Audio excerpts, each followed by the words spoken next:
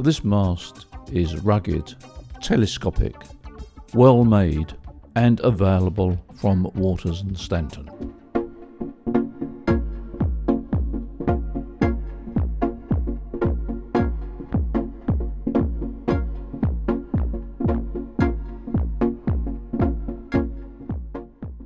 Well, hello and welcome once again to the Waters and Stanton video channel. I'm glad you could join me. The arrival of a new garden shed meant that I had to move my antenna mast, a most inconvenient situation. But on the other hand, it'll give me the chance to perhaps talk about a mast that we've been selling for a long time, but not everybody knows about it. It's a product made by Spiderbeams. Now, we've been selling the German Spiderbeam products for a long time, but they make some very interesting and very well made metal telescopic masts. Now, the ideal garden, of course, is a half wavelength long, whatever band you want to operate on, with a tall tree at the end, a 50-foot tree, which is straight and very easy to get up and down, and therefore easy to attach your end-fed wire to it. I don't happen to have a garden with a 50-foot tree at the end, so I've got to buy something. And so this video really, and it's a short video, is all about the Spiderbeams telescopic metal mast, and it might be just the sort of thing you need to support your wire. This is the telescopic mast that I've installed. This particular model is 12 meters high, so it's quite a reasonable height. I first of all had to dig a hole. Well, in fact, I didn't dig a hole. I used one of these things. I bought it from Amazon. It's £22 delivered, and it bores a hole some 4 or 5 inches diameter. It saves the digging and it makes the installation so much easier. And I'll show you here the hole that I bored out. I went down around about 2.5 feet, I suppose. And then I got some fence post cement. Now, this is quick drying cement. I was a bit worried about the strength, but it seems to be pretty strong. And all you do is you pour the cement down the hole, the dry cement, the dry mix, fill it halfway up, and then pour water into it. And then if you need some more, put a bit more of the mix in and water in, stir it around a bit, and within about 10 or 15 minutes it starts to set. It will take a lot longer to set hard. I left mine for about 2 or 3 days. But what I did then is I then put some a regular mix of sand and cement just to smooth out the top and bring it up to the level so that I could put my concrete slabs back in place. And it's not a bad job, really. I wouldn't make a builder. Anyway, coming back to the mast.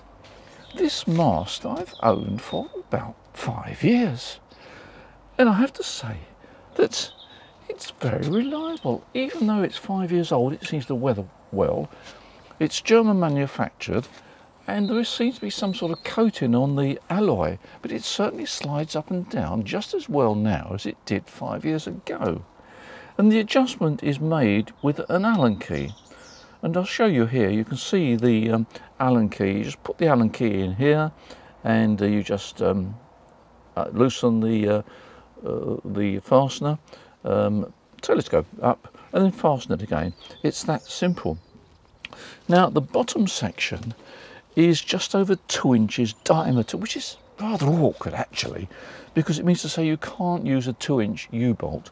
But what I've done is I've put some angle iron into the ground, and then I've simply fastened the mast, which sits snugly into the angle iron. I've simply fastened the mast using, at the moment, just a couple of hose clamps. Now, these hose clamps themselves I've had for 2 years, so they obviously don't rust. I'm not sure what they're made of, but they seem to be pretty strong.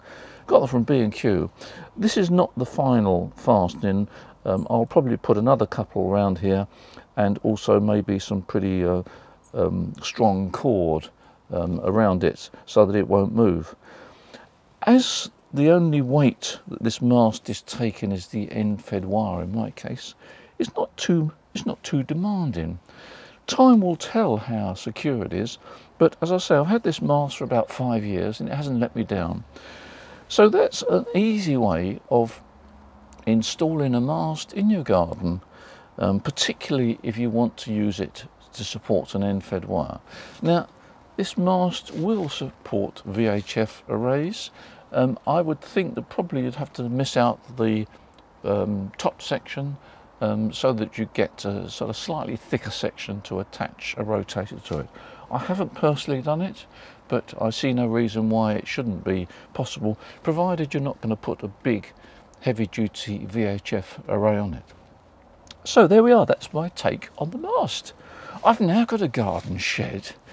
I've got my mast back in place, which is the most important thing, of course, and all I have to do is just to telescope it up, and I'll have a mast around about 35 foot supporting my end-fed wire.